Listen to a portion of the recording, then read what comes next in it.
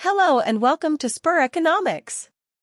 In this video, we will discuss the meaning and concept of heteroscedasticity, its common causes, and consequences it brings to statistical analysis.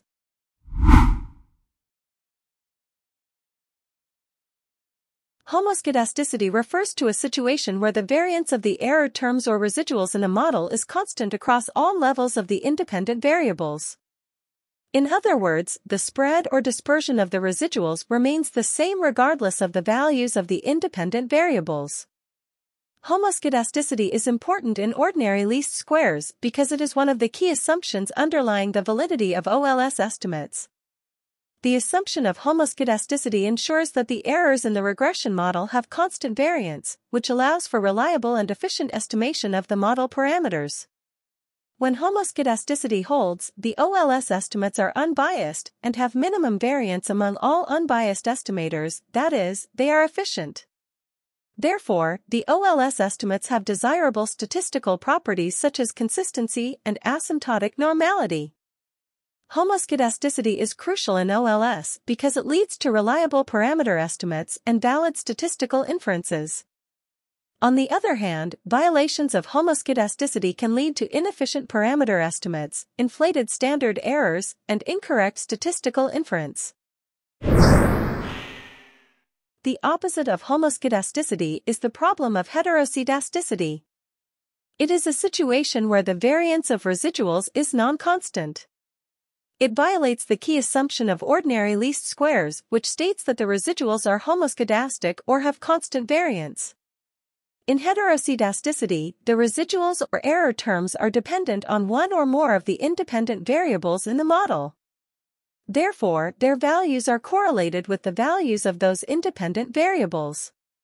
For instance, if an increase in the value of the independent variable leads to an increase in the value of residuals, it will lead to increased variance of residuals with an increase in the independent variable.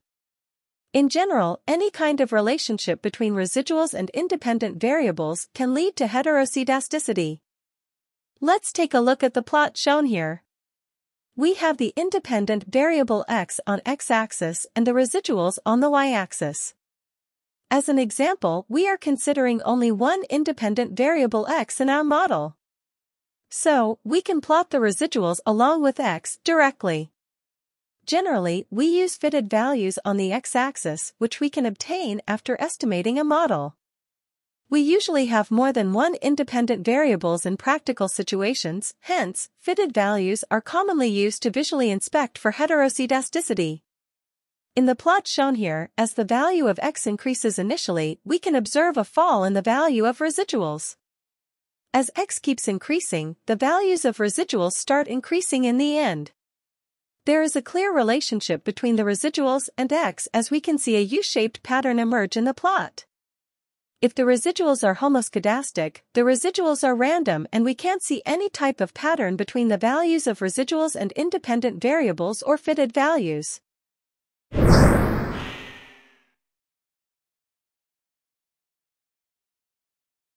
Outliers are specific data points within a dataset that significantly deviate from the overall pattern or trend of the data. These observations are unusually high or low compared to the rest of the data and can have a disproportionate influence on the results and residuals. When outliers are present, the spread or dispersion of residuals may vary across different levels of the independent variables.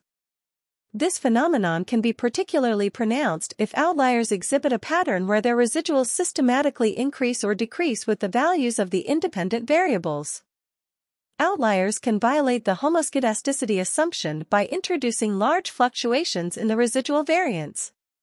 In extreme cases, outliers may dominate the variance structure of the residuals, leading to non-constant variance and heteroscedasticity. Misspecification or incorrect specification can lead to heteroscedastic residuals. For example, if an important variable is excluded from the model, its effects get captured in the residuals or error terms. The omitted variable may be correlated with other independent variables in the model. In such a case, the residuals might exhibit non-constant variance and heteroscedasticity because they end up accounting for the omitted variable, which is also correlated with other independent variables in the model. Misspecification of the model's functional form can also cause heteroscedasticity. Suppose the actual relationship between the variables is nonlinear in nature. If we estimate a linear model for such variables, we might observe its effects in the residuals in the form of heteroscedasticity. We see this in the linear probability model or LPM, which is the application of OLS with a binary dependent variable. LPM models are heteroscedastic and they should be estimated with the help of nonlinear functions used in logit and probit models. Errors in human behavior become smaller over time with more practice or learning of an activity. In such a case, errors or residuals will tend to decrease. For example, with the skill development of labor, their error will decrease, leading to lower defective products in the manufacturing process or a rise in their productivity. Hence, error variance will decrease in such a setup and may lead to heteroscedastic residuals. In some cases, the residuals may be heteroscedastic due to the nature of variables involved.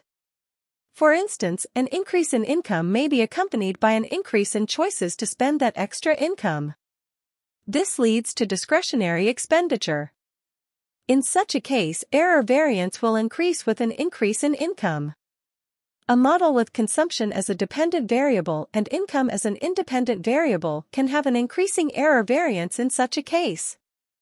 Hence, the nature of variables and their relationships can play a role in this phenomenon of heteroscedasticity.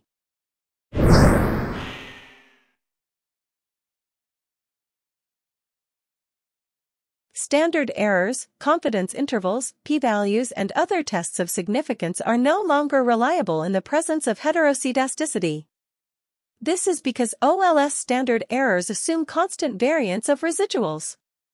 The tests of significance are based on these standard errors. In heteroscedasticity, error variance is non-constant, therefore, OLS standard errors are not applicable. As a result, it is not advisable to rely on the usual confidence intervals and p-values from a heteroscedastic model. OLS estimates no longer have minimum variance property because the variance of residuals is not constant. The coefficients end up having larger standard errors and lower precision in the presence of heteroscedasticity. Hence, OLS estimators become inefficient in the presence of heteroscedasticity. The unbiasedness property of OLS estimates does not require a constant variance of residuals. However, the predictions from a heteroscedastic model can still end up being biased, especially in the case of observations with large residuals. The forecasted or predicted values of the dependent variable based on a heteroscedastic model will have high variance. This is because the OLS estimates are no longer efficient. The variance of residuals is not minimum in presence of heteroscedasticity, due to which the variance of predictions is also high. There are many tests that can be used to detect heteroscedasticity, and several methods to solve the problem of heteroscedasticity are available to us. You can find the links to these tests and solutions in the description. Thank you for watching. Don't forget to like, share, and subscribe for more content on economics and econometrics.